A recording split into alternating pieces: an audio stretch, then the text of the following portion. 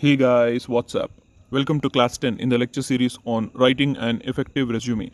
In this class, we are going to discuss why writing projects and internships on resume are important. So before we get into the discussion why they are important, let us first understand what they are. So, what is a project?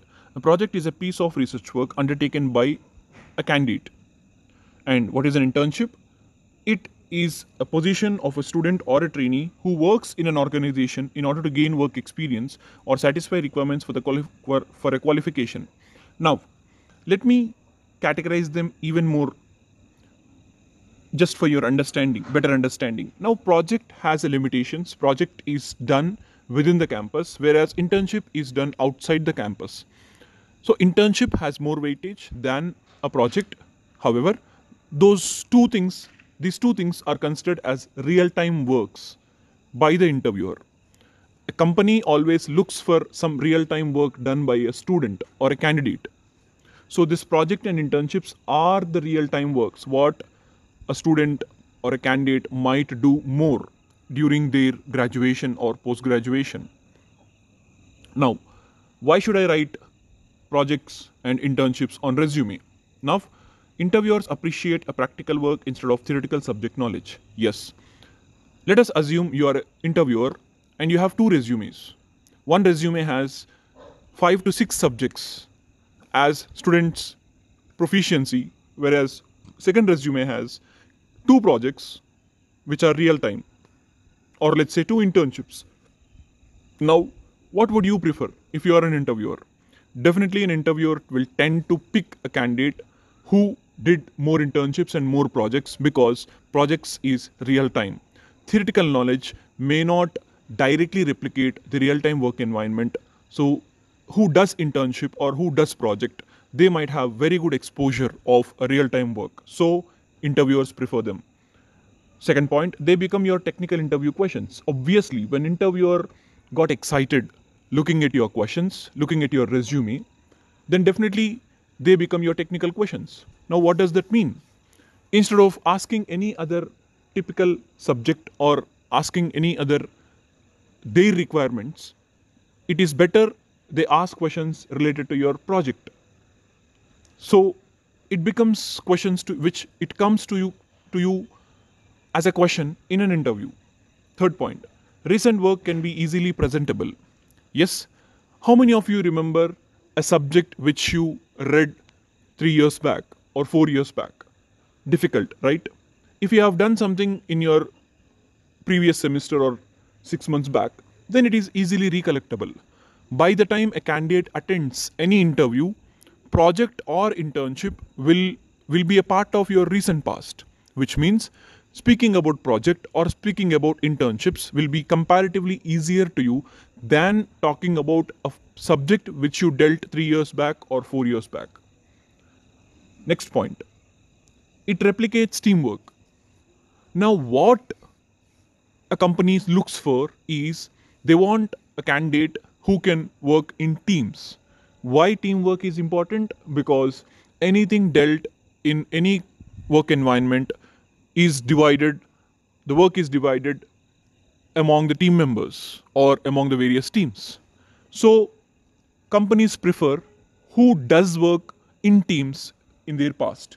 So, obviously, projects and internships give great exposure for teamwork. So, interviewers tend to hire candidates who did more teamwork.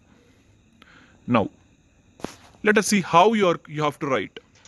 Now, your heading will be obviously internship on your resume, and then you will write organization. I have given an example of an internship here. Organization, this student have done her internship or his internship in BHEL, Bharat Heavy Electricals Limited, New Delhi. And what is the organization type? You can write organization type. It may be private sector or public sector, whatever it is. Here the candidate has written Maharatna. Duration, yes, you can write duration. 45 days above will be appreciable.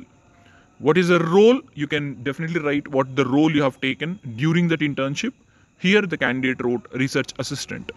And the domain what that candidate worked on is photovoltaic cells, testing and characterization. Now, What will happen to an interviewer when he or she looks at this content on a resume of a candidate? They definitely ask questions about any of these things. They might ask about organization, they might ask about the duration, they might ask about the role you have taken, they might ask about what is your major contribution to the company during that time, or they might ask about what is your major learnings. They might ask about what is the outcome, they might ask about the domain, photovoltaic cell here, they might ask what you have done. Okay, so these are the questions candidate is giving to the interviewer. So please understand the difference between they asking questions and you giving questions. Then next is project. Look at the example of a project did by a student. So title here, subheading on resume will be projects. Then first heading is title, and this candidate's title is voice based email service for visually challenged people. And this candidate wrote the tools used. So he wrote all the tools he or she has used here. And the candidate also wrote the team size, replicating that a candidate did this in team, which is very important thing for an interviewer. Major contribution, because it is a teamwork.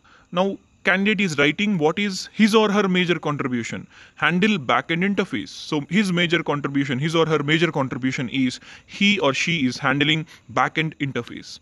Then the candidate also have written the achievement. What is the achievement? Published a technical paper in an international journal titled IEEE Transactions on Information Theory. So now looking at this content on a candidate's resume, interviewer will definitely get excited to ask, and interviewer have freedom to pick any module of this, any tool used. They can ask about your major contribution, they can ask about your achievement, they can pick a word from your title and they might ask about project, and these are the things which a candidate should be ready with. So this is what the role a project and internship going to play on your resume, preferably in technical interview.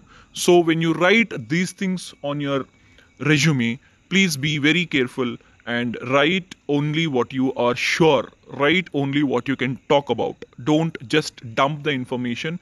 Don't just write some sentences. Don't write descriptions and all. Just write specific content, what you can speak about confidently. Hope this information is useful for you. In the next video, I shall talk about trainings and certifications, how they can be written on resume and what role they play in an interview. Thank you for watching this video. Hope you like the content. If you want more such videos, please subscribe to our channel. Thanks for watching.